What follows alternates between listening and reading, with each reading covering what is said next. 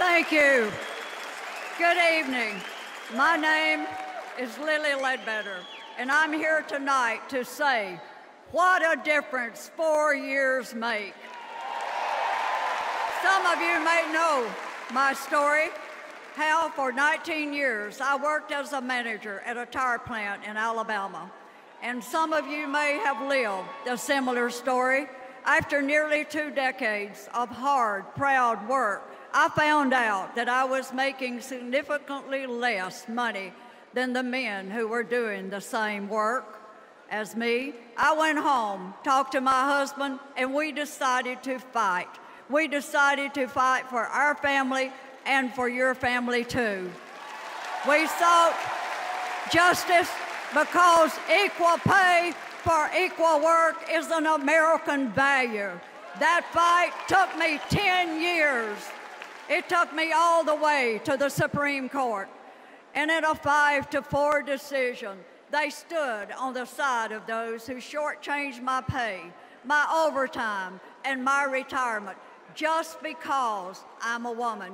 The Supreme Court told me that I should have filed a complaint within 6 months of the company's first decision to pay me less, even though I didn't know about it for nearly 2 decades. And if we hadn't elected President Barack Obama, the Supreme Court's wrong-headed interpretation would have been the law of the land. And that would have been the end of my story. But with President Obama on our side, even though I lost before the Supreme Court, we won. The first bill that President Obama signed into law was the Lilly Ledbetter Fair Pay Act. I think it says something.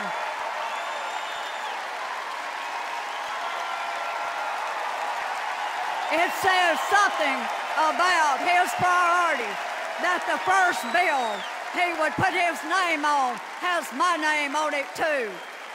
As he said that day, with me by his side, making our economy work means making sure it works for everybody.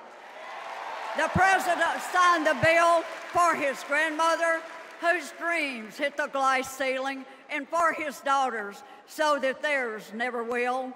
Because of his leadership, women who faced pay discrimination like I did now can get their day in court. That was the first step, but it can't be the last, because women still earn just 77 cents for every dollar men make. Those pennies add up to real money. It's real money for the little things like being able to take your kids to the movies, and for the big things like sending them to college. It's paying your rent this month and the mortgage in the future. It's having savings for the bill you didn't expect, and savings for the dignified retirement you have earned. Maybe 23 cents doesn't sound like a lot to someone with a Swiss bank account, a Cayman Island investments,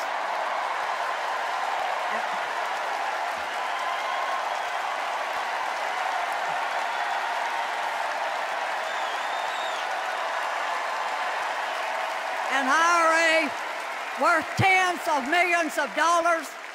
But Governor Romney, when we lose 23 cents every hour, every day, every paycheck, every job, over the entire lives, we lose just cannot be measured in dollars. 3 years ago, the House passed the Paycheck Fairness Act to level the playing field for women in America. The Senate Republicans blocked it. Mitt Romney won't even say if he supports it. President Obama does. In the end, I didn't get a dime of money. I was shortchanged. But this fight became bigger than Lilly Ledbetter. Today, it's about my daughter. It's about my granddaughter. It's about women and men. It's about families. It's about equal. It's about equality and justice. This cause, which bears my name, is bigger than me. It's as big as all of you. Which began as my own is now our fight. A fight for the fundamental American values that make our country great. And with President Barack Obama, we're going to win. Thank you very much, and God bless America.